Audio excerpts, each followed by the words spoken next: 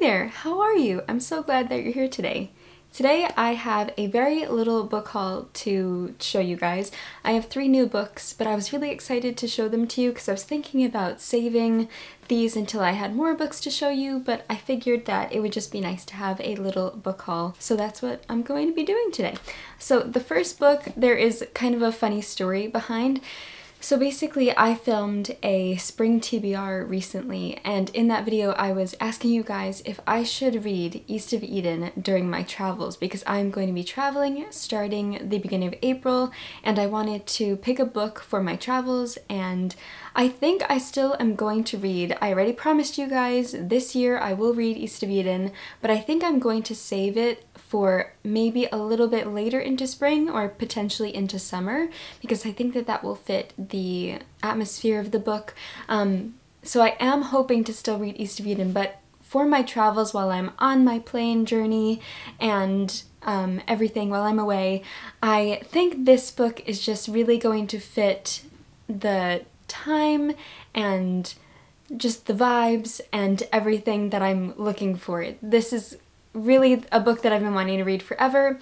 I have it in the cloth-bound edition, but I didn't want to bring the cloth-bound with me because they're so delicate and beautiful and precious, and they're my trophy books, I always call them. So I wanted a new edition, and these recently just came out from one of my favorite artists. Anyway, enough preamble. It is Sense and Sensibility by Jane Austen. This is the beautiful In Bloom edition by, or from Anna Bond. She is the creator and artist behind Rifle Paper Company, and she did the beautiful In Bloom collection for Little Women, Anne of Green Gables, Heidi, and A Little Princess, and she just did, I believe, Sense and Sensibility, Pride and Prejudice, Emma, and they are incredibly beautiful. She is known for her gorgeous florals, and when I saw this edition, I just thought it was absolutely perfect. Like, you need a close-up with how beautiful this book is. And then on the back, it's so gorgeous. So the back says, "To wish was to hope, and to hope was to expect."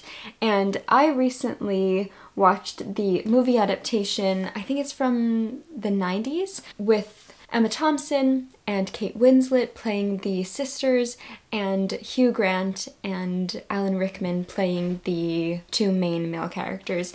And I watched it recently with my boyfriend, and it's one of his favorites, and he watched it without me before, and he loved it, and he wanted to watch it with me. And so we watched it recently, and I fell in love with it too, so now we both love it, and I have been desperate to read it ever since then, and I really feel like this is the perfect time to read it. I am such a lover of navy blue. It's one of my, blue and green have always been my 2 favorite colors, but this beautiful navy with the florals and the gold, I love gold foil.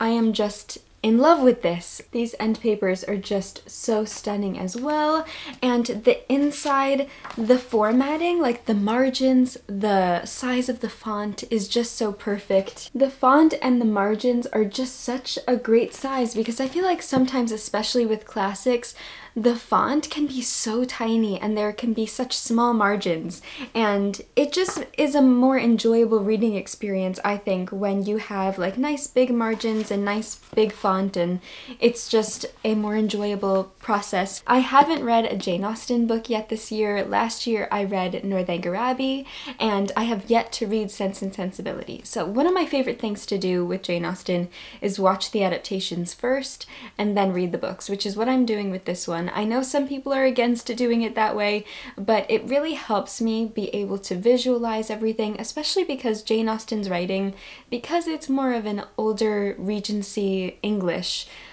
sometimes I get stuck in the wording, and I just think watching an adaptation, at least for my brain, is really, really helpful.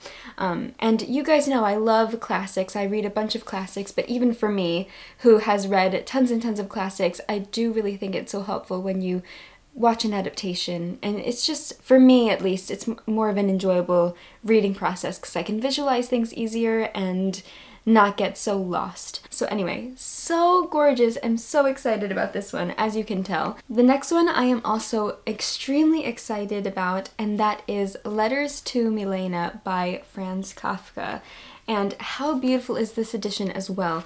This is from Shogun Books, New York, and it is I believe it's an imprint of Penguin Random House, and they do these beautiful editions of Kafka's works. And I don't have any Kafka. I have a picture book, which you guys might have seen during the 24-hour readathon that I did with my boyfriend Leon. I can link that if you haven't seen it, but I have been meaning to, well, I listened to the audiobook of The Metamorphosis, but I don't have a copy of it, and I've been wanting to get more Kafka, read more Kafka, and so many people have loved this book, and it sounds fantastic.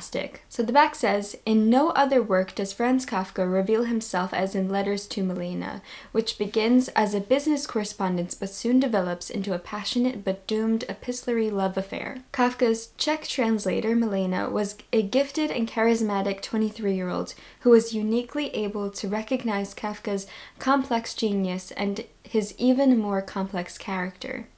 For 36-year-old Kafka, she was a living fire such as I have never seen.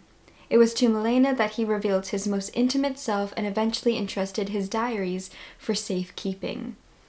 It just sounds absolutely fantastic, and yeah, so it's just all of their letters to one another. And again, we have nice big margins, and the text I think is really nice as well, and I'm just very, very excited about this one. I think what I love about the picture book, Kafka and the Doll, that I read during the 24-hour readathon is like seeing Kafka, seeing the person that he was rather than like the storyteller that he was. After reading The Metamorphosis, it was so interesting to learn more about him as a person, and so this I'm really excited to just again learn more about him as a person, not only as a wonderful writer.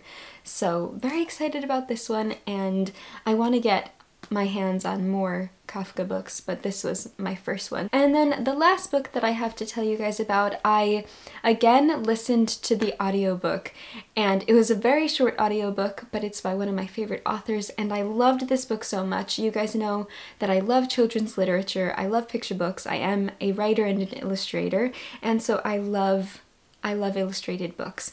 And this one is from Neil Gaiman, and that is his instructions. This is an incredible picture book.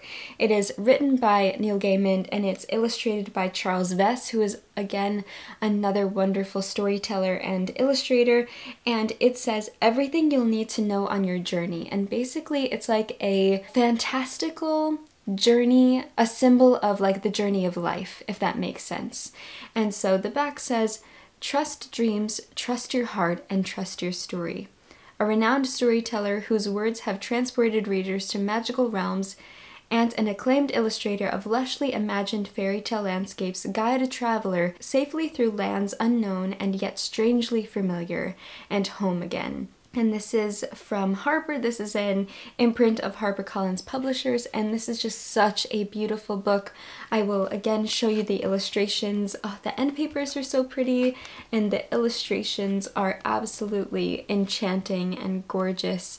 And I am so excited to actually physically read this now, because like I said, I did listen to the audiobook, which Neil Gaiman narrates, and I love Neil Gaiman's voice. I love listening to his audiobooks because he narrates most of his stories himself, and he just has such a wonderful way of telling his stories and performing them and giving the characters their own voices, and it's so wonderful. So I'm very, very happy to have my hands on this now, and I can't wait to look through all the illustrations and read it with my own eyes and my own voice. So very excited about this one, and I highly recommend checking out the audiobook or getting yourself a physical copy because it's just such a beautiful story. And what I really loved was, my favorite thing about children's literature, I always say this, is how profound it is and how impactful it is, and that it's even more important to read children's literature as an adult because the messages behind a lot of children's stories are so deep and heartfelt and true and honest about life, and